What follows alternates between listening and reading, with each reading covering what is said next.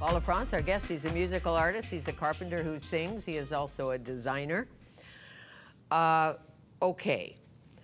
I saw one of the shows where you had lots of decks in the round. Mm-hmm.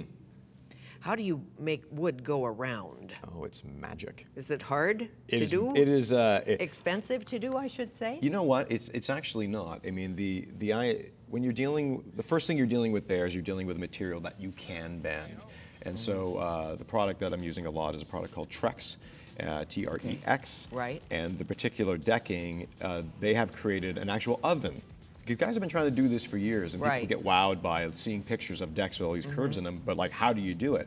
Now they've come up with this oven that you can actually slide the board in. It cooks the board, it comes out, you form it on a table. It's painstakingly long to do. Don't get me wrong, the labor is more intensive, but the finish is amazing. And maintenance? And you're talking about washing it like you wash your car. Okay. That's all you're doing. So is that a composite material? Yes, it is. Yes. What else? What other decking materials available so much now? Eco wood, cedar, what? Yeah, I mean, people still have, the mindset really still is either the pressure-treated lumber, you know, the red cedar, or getting into the composites. You can go into PVCs, which is also, you know, very low maintenance. That's still kind of in the composite family. And I love getting into exotic hardwoods. But the exotic hardwoods they're stunning, they're beautiful, but there is still a little bit more maintenance involved, but not the same as you're going to do on a cedar deck floor. So on a cedar deck floor, if you have one, how do you maintain it? Well, I use cedar all the time, but I use cedar on a vertical.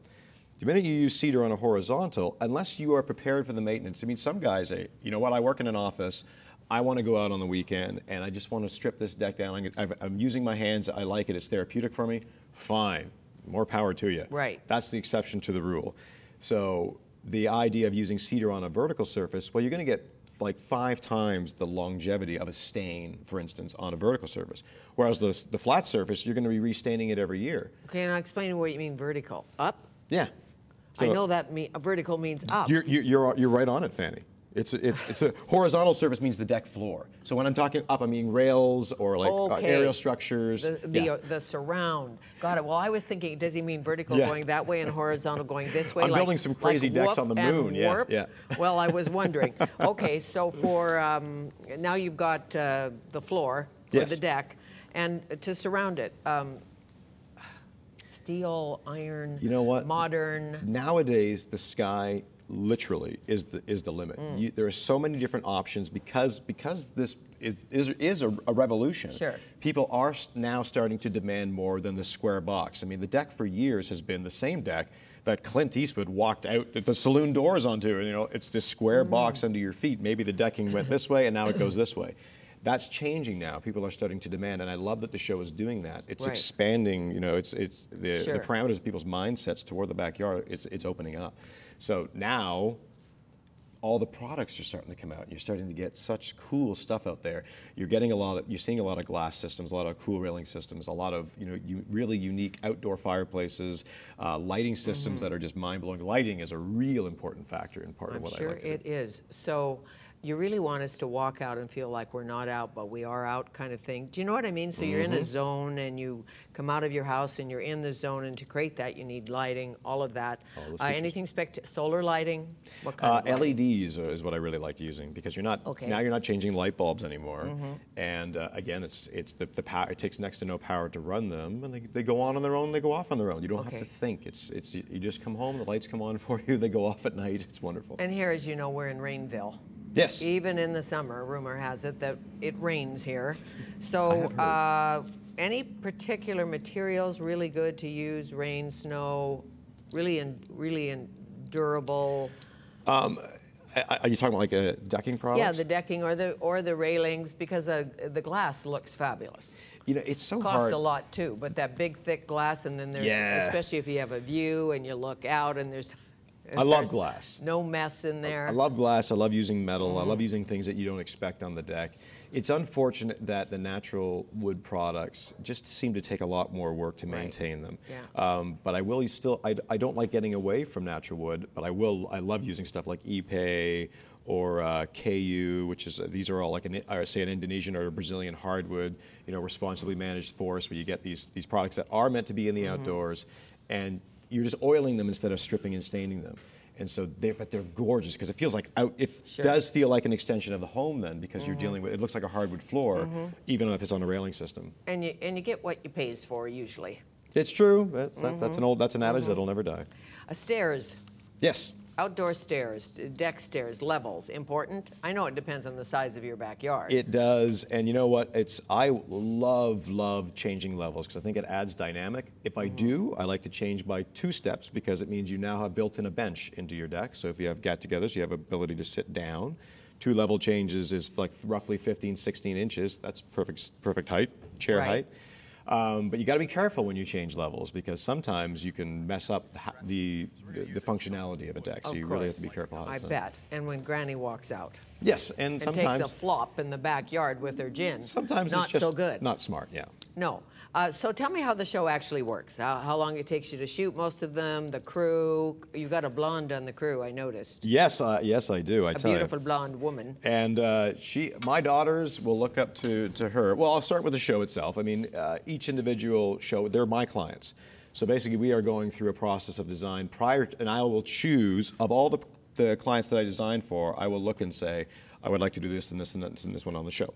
Right. And so then we will go through the process of actually building it. And typically it's about 7 shoot days, but it can range from 7 days to build it to a month and a half, depending on the size. Nasty weather and all of that. Yeah, and we are dealing with the elements, which is fun. Puts hair on your chest. But not Kate. So we'll talk about Kate now. It's a good segue into Kate. Katie is she's wonderful because she's not the girly girl, and she's not the helper. She is in there with the boys, and when she came on board, basically I was able to let her loose, and once she was let loose, it's like there's no reason why that girl cannot do everything the boys can do. And like I said, I have 4 daughters, so this is personal for me. You learned the lesson well. I have, and my wife would kill me if I did. Exactly, equality on the deck. Of course, it should be.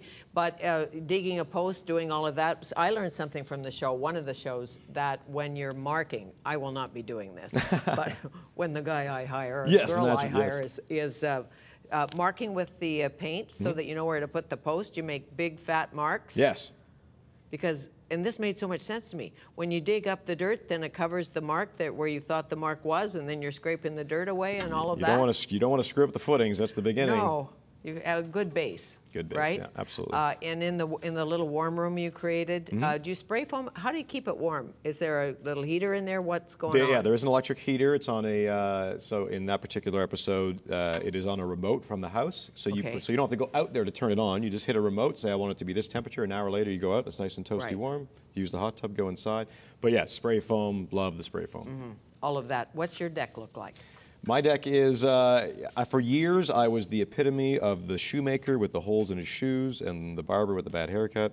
And so finally last year I got to build something a bit crazy. I had a lot of bad sushi the night before, came up with a wild design, and so it's got bridges and ponds and fireworks. Really? And colors and cushions and all of that, or what? So finally I'm going home myself and living what I'm talking about. So I actually get to go home and actually sit in the backyard and go. And do you have a sound system out there?